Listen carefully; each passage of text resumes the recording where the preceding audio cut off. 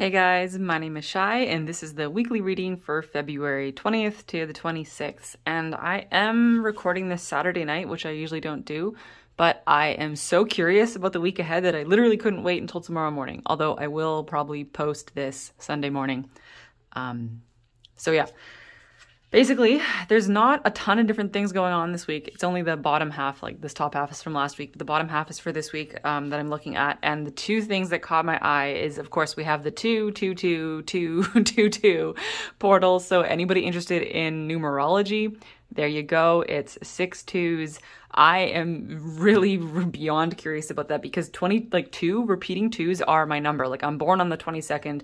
A few years ago when I manifested a massive change that shifted my entire life, I saw a 2222 beforehand. It's like I always see twos when things are about to massively shift and for the better. I love seeing multiple twos. So the fact that I get to be alive on 22222, so cool. And also, this Tuesday, which is the 22222 day, is apparently the United States' Pluto return. And this is the first I've heard of this, which I was really surprised because astrologists have been talking about this for a couple of years now.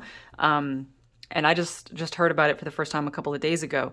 And I was like, wow, I wish I had known about that back in 2020 because to my mind, Pluto is so slow and Pluto transits are such a long-term thing that everything going on, anything newsworthy happening in the US in the last couple of years has all been directly related to its Pluto return. So the exact date of the return is going to be the Tuesday on the multiple 2 day. And I am just super curious to see what kind of cards we draw because this is a whole it's like a maturation process, right? It's very interesting that we can look at Pluto returns in this fashion, like for a country, because we obviously humans don't live long enough to have a Pluto return, or at least we have not been living long enough, right? Maybe we will get to live long enough to experience Pluto returns in the future, and that would just be a massive, massive maturation process. And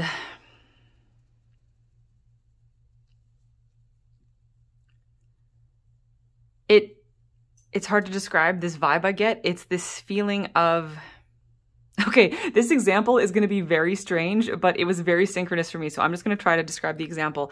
Essentially, I was sitting there thinking about Pluto return, and my husband comes up to me and starts telling me, the first words out of his mouth was transformation, right? That was one of the first things he said was transformation, and it clued me in. I was like, oh my God, whatever he's going to tell me. And he had a story about pasta, okay? And he was going to tell me a story about pasta, and I was like, this is going to be a clue. This has something to do with this Pluto return. So he was saying he wanted to start making pasta in a different way. Or of course he says pasta because he's American. So I say pasta because where I'm from, we say pasta, but he says pasta. This is a big point of contention in my household. So anyway, I'm going to roll with pasta because pasta to me sounds so posh and British, right? Where I'm from, only British people would say pasta. Pasta. It's so British. Anyway, he was saying, apparently, if you cook your pasta like 95% of the way and then put it in the fridge, cool it down, and like let it sit for a couple of hours and then just, heat it back up again in hot water and then put your sauce on and all that. Apparently this process of heating up the pasta, cooling it down, and then reheating it allows a lot of the starches to go through some kind of chemical transformation. A chemical transformation when after being heated up and then being cooled down, the chemicals transform, and apparently scientists have studied this and it's like a known thing now. I haven't read anything about it. I'm just going on hearsay here, but apparently the starches, they transform into something that is less digestible to humans, not in a bad way. It literally just makes like your plate of spaghetti have less calories in it, like less calories and less starch, which means less sugars, and it just becomes a type of like chemically transformed starch that just kind of passes right through you. And literally, so eating leftover pasta is apparently it has less calories in it. And this is just a thing. And I was like, so interesting. How is that an example for the US Pluto return? Somehow, some way, there is this cooling off process where things are being transformed to be like less toxic, less intense, less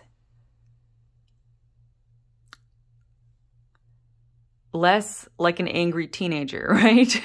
You know how teenagers are very intense, very hot-headed, very, very like go, go, go, like everything all the time. And then, you know, at some point in our 20s, we go through a chilling out process. It feels to me like there is potential for the US to be doing this. So I have no idea if there's going to be some kind of event that comes up in the news this week,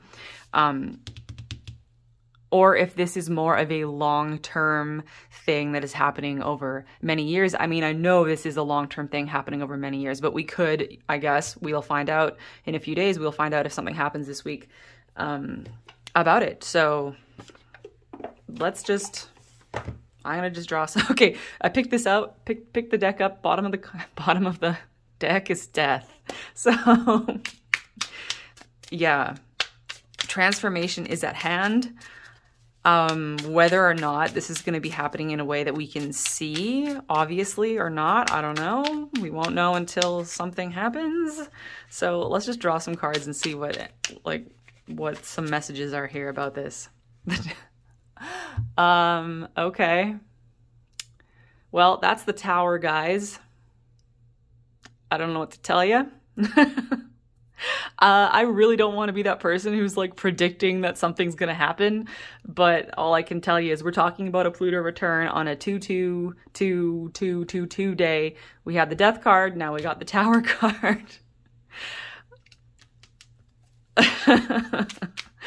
Let's find out. I'm going to keep this very general because I am not in the business of making these types of, you know, wide sweeping predictions, but let's just find out what the cards have to say.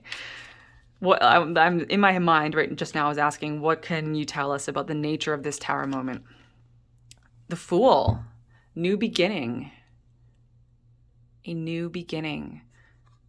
Okay, in what area of life for the US? And you know, I don't typically obviously talk about national specific things, but of course a lot of you are Americans who watch my channel just because I speak English and this is the internet. So therefore a lot of you are Americans. And, you know, I live in the US, so I'm interested in that because I live here and because my family is American. And even for people who are watching this, if you're not American and you don't live in the US, you know, the US has such an enormous energetic ripple effect that, you know, it tends to affect the whole planet, whether we like it or not, right? Okay, so what area of life, what area of, well, like what sphere is this happening in? Three of Discs works. Well, this is a really positive card. This is a transformation and a clearing in how people work together. The Three of Pentacles is all about working together. Are we heading to a new beginning for how we work together? For how the American political system like works together, how people work together in the US? Are we heading to some kind of compromise? Could we be heading to some kind of compromise? Wouldn't that be cool?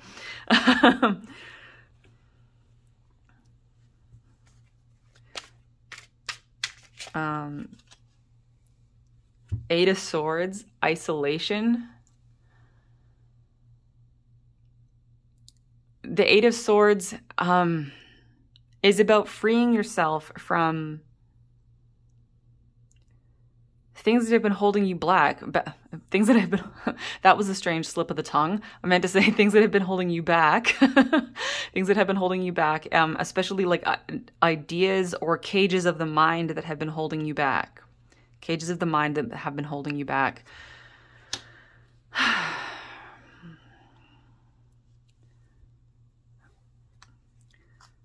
So this to me is indicating,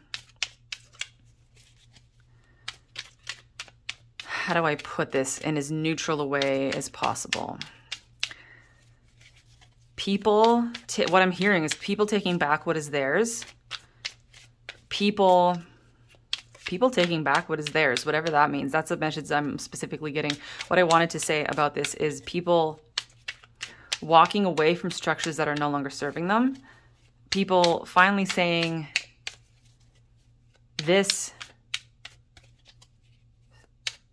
what's the word? Like, I want to say this program, but that's not exactly it. This program, this structure, this network belongs in the past, belongs in the past. It's not something we want to take with us. We want to leave it behind. We just want to leave it behind and focus on moving forward into the future. King of Discs, power. That's not very surprising given that we're talking about Pluto energy here, right? Pluto return, Pluto energy.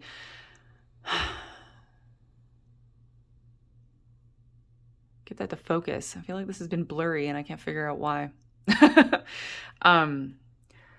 Okay, so power struggles on both sides, or like all sides, right? Power struggles on all sides. The butting of heads.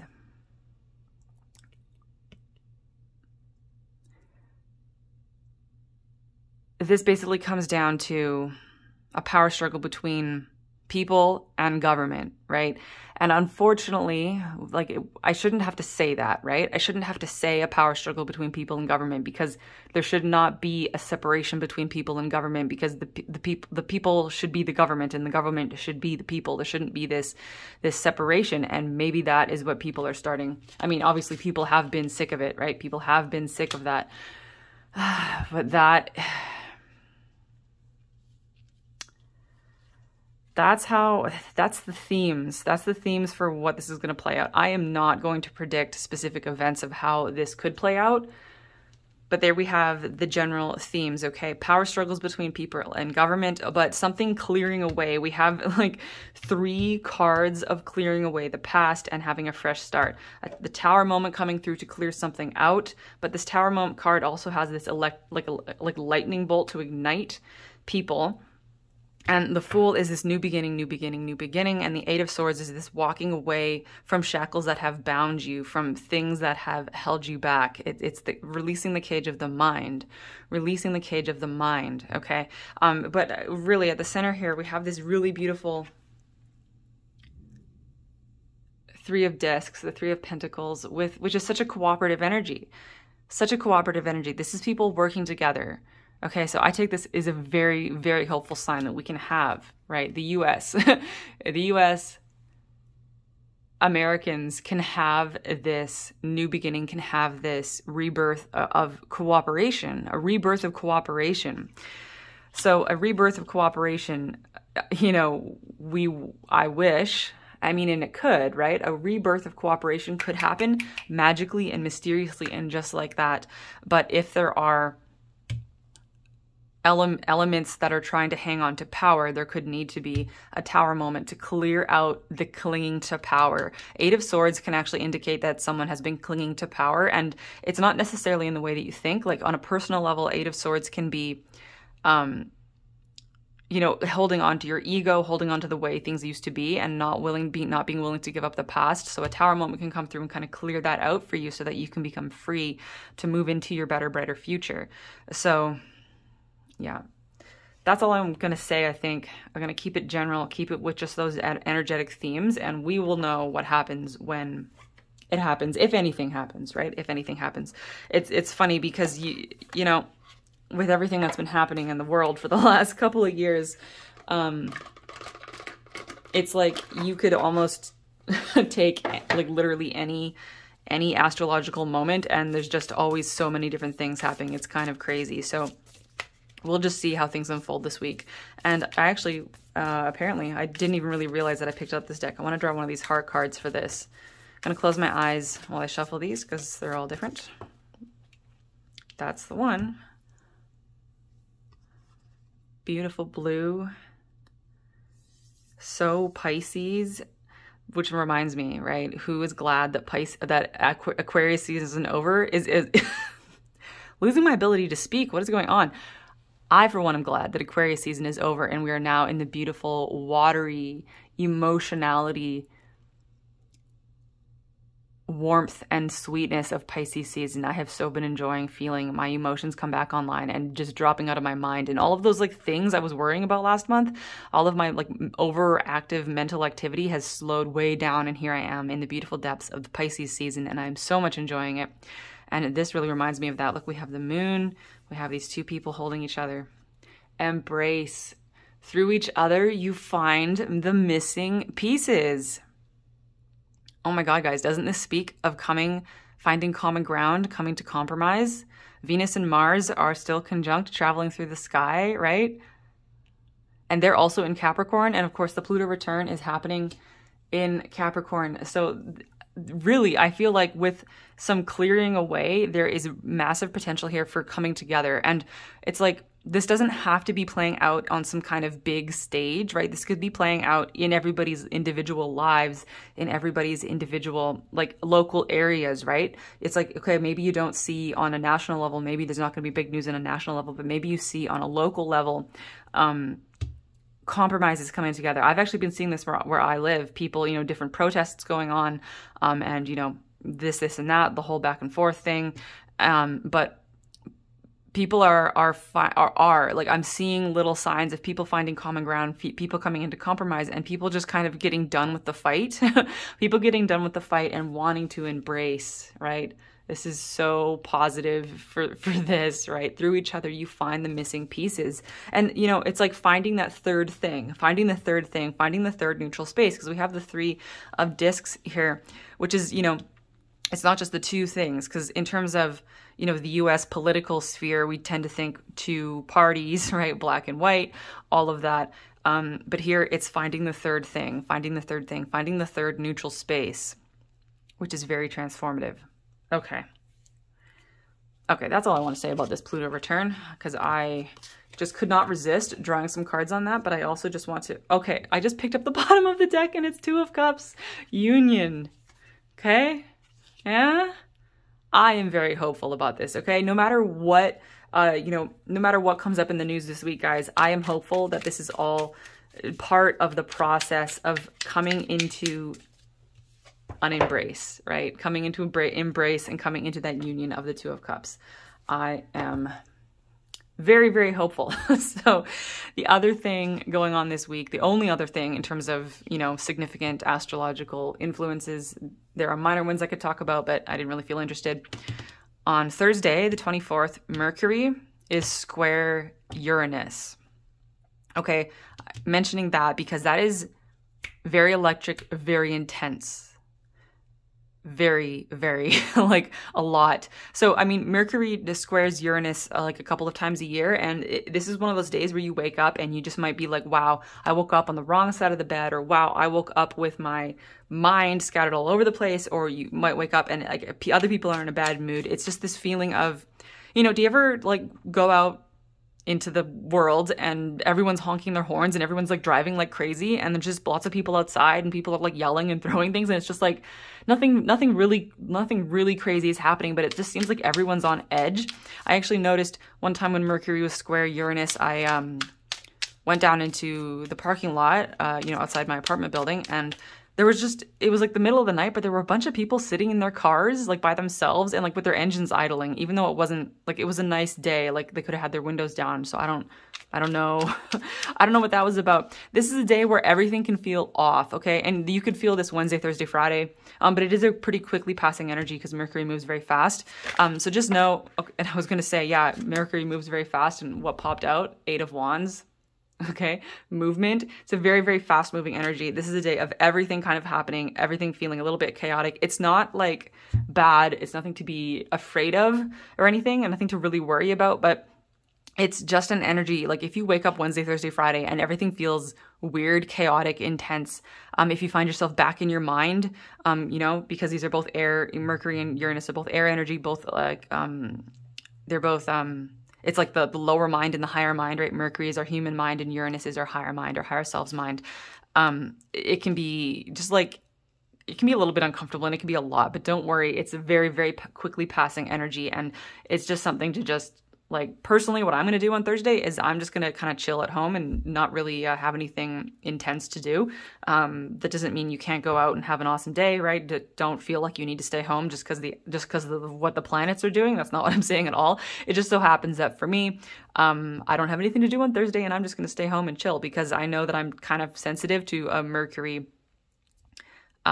square Uranus type of thing. And so the other 2 cards that popped up are Seven of Swords, you know, this deception, but the Empress, okay? And I have like a thing with the Seven of Swords. Everyone's like, yeah, it's deception. Yeah, it's like someone stealing stuff from you and stuff like that. And I mean, yeah, it can manifest like that. That is part of it. But the Seven of Swords, it can be something that seems like a mistake, or something that seems like a deception, or even something that seems like a small type of betrayal. The Seven of Swords is not like a big betrayal. It's not like the Ten of Swords, okay? It's like, somebody like lying about having eaten the last cookie or something like that. It can be something silly. But with the Seven of Swords, there's always a purpose to it. There's always a purpose to it. It's just that the thing is not pleasant, right? It's not a very pleasant energy, but it is to activate your solar plexus, what this is all about. Activating your solar plexus and getting you to put yourself out there and to stand your own ground, okay? To stand your own ground and to really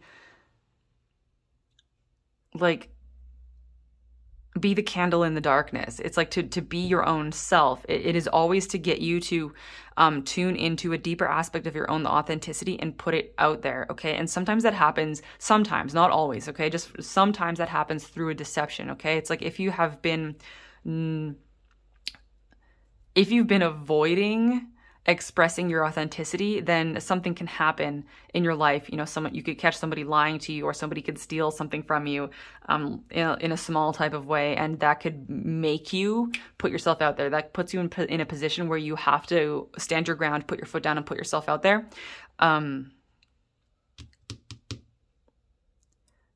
But if you are tuned into this and go, okay, this is like this Mercury square Uranus kind of day, it's a Seven of Swords day, you just know that, okay, you just do you, right? Become the Empress. We have the Empress here.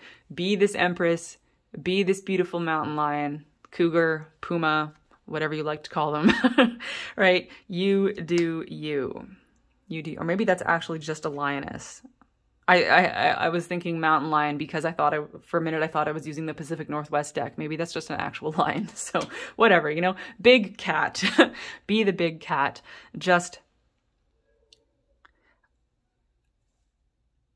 And know that being yourself and standing in your authenticity doesn't have to actually involve fighting someone. This is something I realized the other day. I had actually, when I had been doing a reading, if some of you might have seen it, I don't remember what video it was, but I was talking about, in my mind, I have a little imaginary world where I go to. It's like, I have a little island and I'm a mermaid and I swim around the water in my island, and then I go into the middle of the island. But sometimes energies that I don't want to interact with, sometimes they come like like sharks in the water, right? They start coming at my island, and I have a guardian centaur who like trots around my island, and he like zaps the energies that I don't like with his pitchfork, right? Or with his trident. And as soon as I heard myself saying that on a video, I realized, I was like, why is he zapping energies, right? He doesn't need to be attacking energies. It's like, it's within his purview to be defending me, to be removing energies that I don't want from my island, right? I'm allowed to have a defense system, but I don't need to be like zapping things. Like that's unnecessary, right? And so as soon as I made that video, I was like, okay, he doesn't need to have an electric shock trident anymore. What he's now going to have is a portal gun. So now his trident, when there's like a shark coming at me, he like makes a portal. He like shoots a portal out of his trident. It's like a portal gun. And opens up a portal, and then the shark just zips through to wherever the shark wants to go. No battle necessary, right? No antagonism necessary, no electric shocks, literally just portaling the shark through to wherever the shark's paradise is.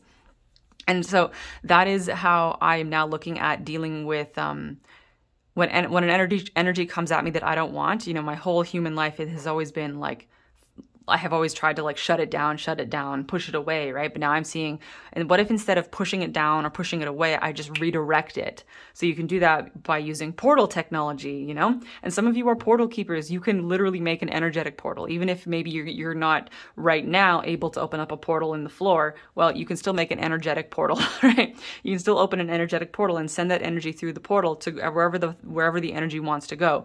And then that is when everything involved is the most happy, because you moved away from the energy that you didn't want, And the energy got to go where the energy wanted to go. And now it is perfectly happy because instead of like kind of like vampirizing on you, right? Instead of eating you, the energy got to go where it wanted to go. And now it doesn't need to vampirize or eat anybody. It gets to be in its own little paradise. And that is how everybody gets what they want, right? Redirect the energy. And so I've been thinking a lot about that. How do we redirect energies, right? Instead of clashing, instead of doing this butting heads, instead of doing this like unstoppable force meets the immovable object type of clash, right? Just redirect the energy, send it to where it wants to go. Yeah, you know, that's a theme in the live action Mulan movie. Yeah, redirecting energy. And it takes very little energy to redirect something, right? It's like if something's coming in, just redirect it and then send it to wherever it wants to go. That would be the ideal of what we want to do with all of this. And I'm thinking, like, I'm looking at this energy going, okay, Mercury square Uranus. That's a day, like, you know, sometimes my husband and I are sitting around and, you know, we've had enough fights in our, you know, time together that sometimes like we can feel the fight coming. And sometimes at this point we look at each other and go, is it fight day? Like, do we need to fight? Is this fight day? Is this happening? And now the vast majority of the time, if we can look at each other and go, is it fight day? Is it fight day? Now we go, okay, well, we're not going to fight. Okay, and then we have to decide like, okay, are we just going to go our separate ways and just chill out and, you know, just wait for this to pass? Or is there something we can discuss very rationally without anybody getting upset and exploding on the other person, right? Or can we just completely like go somewhere, right? Get outside, go somewhere, go for a walk, take the dog out, do something that completely takes us out of the energy. What can we do to kind of preemptively redirect the energy of fight day, right? How can we avoid fight day before the fight actually happens? Of course, sometimes the fight has to happen, right? Sometimes it has to happen and that's fine because the fight always manages to process some energy and get us delved down to the bottom of some nitty gritty thing, you know, it's like, I can't even deal how many times my husband and I start arguing, but we only argue about two things, okay? We only argue about money and other people. We like never have issues between the two of us. It's only about these third party things like money and other people, okay? That's it.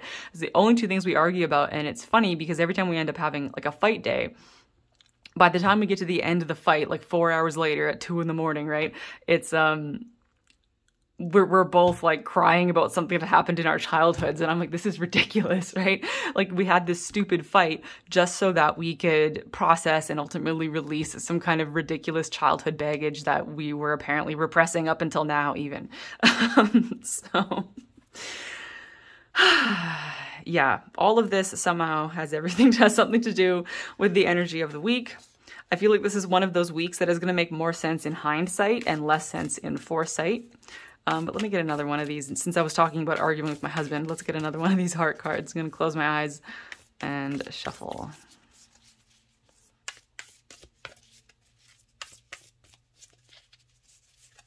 It's funny though, now I know, ever since I started following astrology, that like my marital arguments are very synchronous with specific types of astrological transits. It's very interesting. Okay, I'm gonna cut the deck. There we go. Wow, doesn't that look like the 8 of Wands?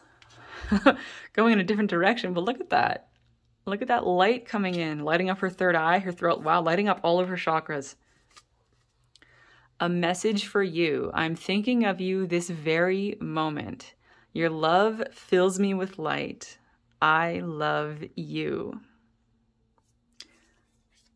That's a message for somebody. I'm just going to leave it at that. So we're going to just let this week unfold and see what happens. So I love you guys. Talk to you later. Bye.